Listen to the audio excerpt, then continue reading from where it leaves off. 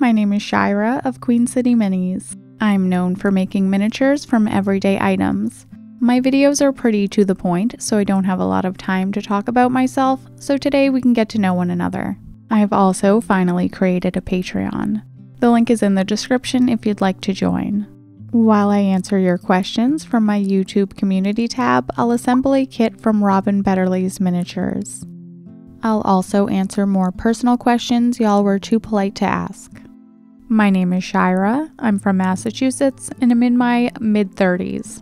I am engaged, as some of you may have surmised from my beautiful ring you can see in my videos. Although the ring looks very much like it's diamonds, it's actually a stone called moissanite. Moissanite is much cheaper than diamonds, and I'm a frugal lady, so I insisted upon moissanite. I will sprinkle more personal information throughout the video, but for now I will tell you how I got started making miniatures. The first miniature I made was as a child, and I'm not entirely sure what it was, although I do remember making a pretty dope cardboard Barbie dollhouse. When I was growing up, I absolutely loved Barbies and played with Barbies pretty much every day until I was 13 or so. Around the age of 13, I gave my Barbie dream house to a less fortunate cousin of mine, and I have regretted this act of kindness very much so ever since, because I would absolutely adore to have that dollhouse in my life, and I have no clue where it is. So, sad story. Technically, the first miniature I made was when I was a kid, but I've been making miniatures consistently for about 3 years now. The direction my life has taken now has its roots back in 2020. Back in 2020, I had stopped working full-time in a nursing home and was working from home. A friend of mine was moving back home to Canada and gave me a vintage dollhouse kit. By this point, I had made a few miniatures as an adult for other people's dollhouses, but I had never had one of my own. I had been mostly stuck at home for 8 months because of COVID, so I started obsessively assembling the dollhouse. I was pretty much working on the dollhouse like 10 hours a day, and then I decided I needed furniture. I went on an app called OfferUp, and someone was selling 11 large boxes of dollhouse miniatures for $215. By the time I bought the 11 boxes of minis, I had finished building the dollhouse, but I didn't really have the confidence to choose finishes and decorate the interior, so I shifted my obsession to the minis I bought. I started repairing some of the broken miniatures in my boxes, adding custom details, and assembling a couple kits.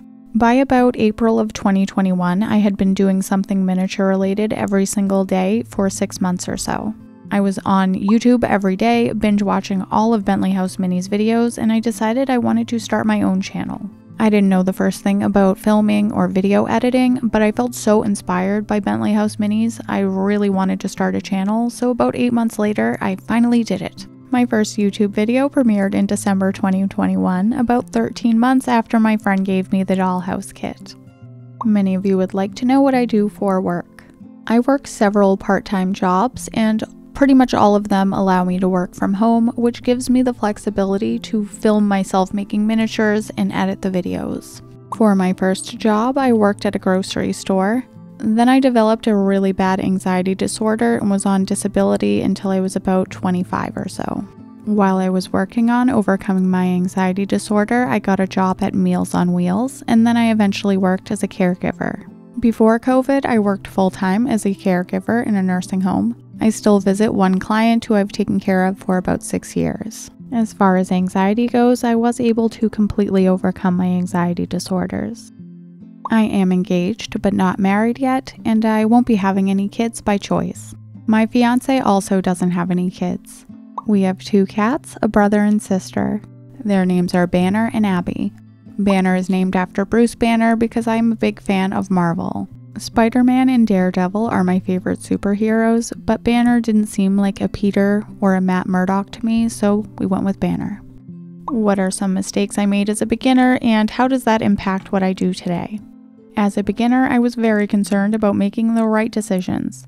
When it came to the miniature dollhouse kit my friend gave me, I had assembled and painted the entire dollhouse. I laid all of the flooring one strip at a time and all of the shingles.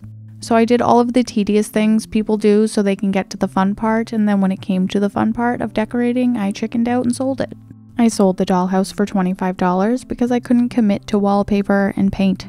I have learned at this juncture that this is not that serious. It's just dollhouse stuff, and you can always redo it later or cover it up. Just have fun and plow ahead.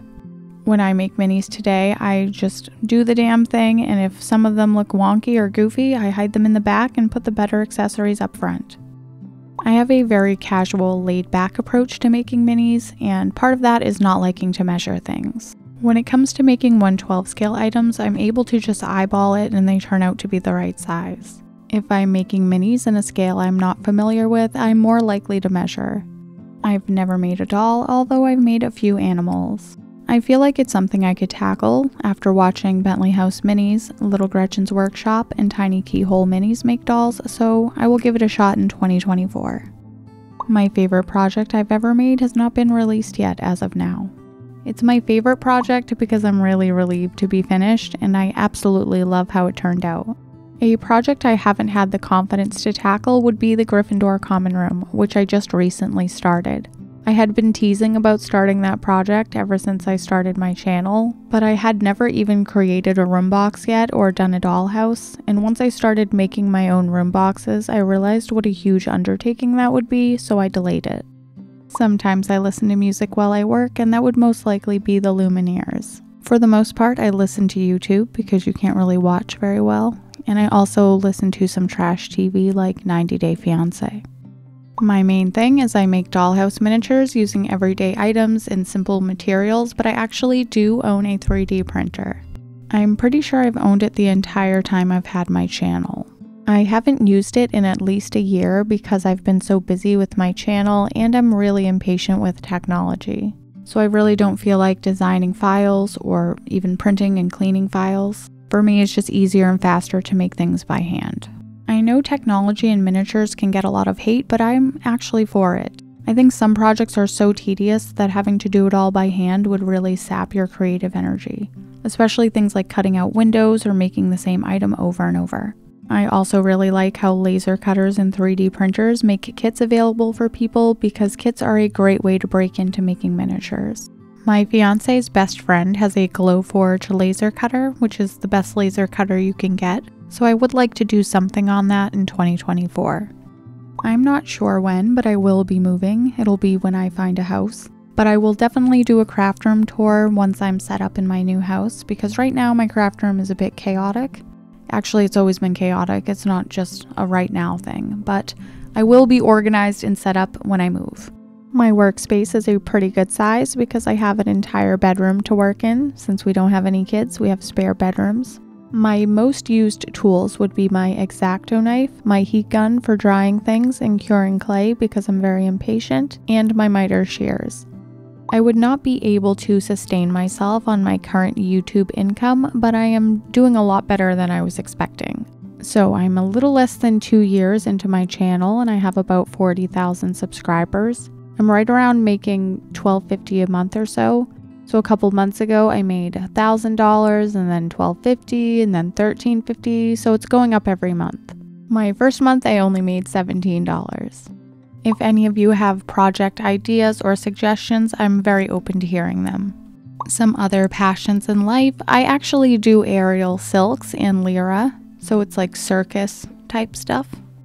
I used to bake and paint, but as soon as I started doing miniatures, I stopped doing both of those things. Really, I was just painting and baking to have a creative outlet, but I wasn't really passionate about it because I haven't looked back. If you can hear my cat, he is scratching his scratcher.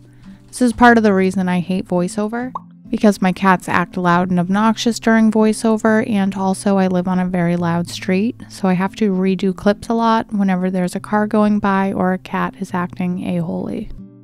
Miniatures I don't really enjoy making would be starting the project, like deciding how big a space will be or what shape it'll be, so that is my least favorite part, and the details are my favorite.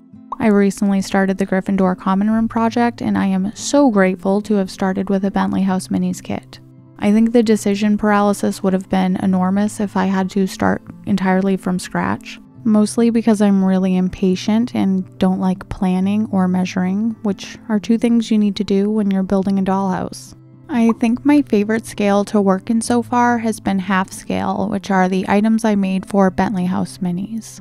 They were easier to make than quarter scale because you have a bit more space to work with, but they're not as big as 1/12 scale, so you don't need as much detail. Although I do love the details, I'm actually an impatient person, which I think has helped in my miniature crafting because it allows me to innovate and make things easier and faster. Currently, I store my work in a box, which is pretty sad, but when I move, I will do something a little more pleasing to the eye and show you. The only miniature I'm actually displaying is the cardboard room box I made, which is hanging in my kitchen, and I also have my Christmas lantern sitting on a bench, and honestly I left it out for the entire year and now the season is upon us again, so it's appropriate now. I'd say the unsung hero of my miniature crafting has gotta be wood glue. I first saw Shyra from Bentley House Minis use wood glue in her abandoned coffee shop diorama to smooth out the sink, and I have been addicted ever since. I use wood glue on pretty much every miniature I want to look like metal, plastic, or ceramic. I tend to make miniatures in the afternoon, but I've pretty much been working on my channel or making miniatures every single day for at least 3 years, including on the weekends. My advice for someone who's just starting out in the hobby would probably be to either customize some furniture, repair some furniture, do a kit, or make a very simple accessory like my miniature paper mugs. The paper mugs are really easy to make and very easy to customize. You could also start out by making a miniature book. There are hundreds of tutorials and you can make it as detailed or as simple as you'd like. Mainly, just don't expect the first thing you make to be something museum worthy because just like anything else, you get better over time. I just realized the irony in what I just said because Shyra from Bentley House Minis literally started out by making her Addams Family dollhouse and it is in a museum. But for the rest of us mere mortals, just give yourself a break and don't expect perfection. I haven't been selling the things I make, but I am definitely open to doing so in the future because I'm starting to accumulate a lot of stuff. I have received a lot of comments from people saying they find my voice relaxing, which is nice to hear. My voiceover voice is probably different from my speaking voice because I'm being more deliberate in what I'm saying, so I'm speaking a bit more slowly than I normally do and probably more softly. Here are 3 random facts about me. I don't have any tattoos because I can't commit to anything. I was voted friendliest for the 8th grade yearbook. I can't watch horror movies and had a nightmare after watching a Pixar movie. As for my Patreon, there is one $3 a month tier, but I'll be posting plenty of free content anyone can see. I'd like to use my Patreon to get to know my viewers better, tell you more about myself, and show you behind the scenes things, and maybe things that aren't miniature related at all, like perhaps my aerial hobby or home projects. For the kit, I added some wood glue under the pin so it wouldn't fall out. I took a little shortcut and painted all of the wood white and added some subtle color using chalk pastels. Thank you for your questions and thank you for watching.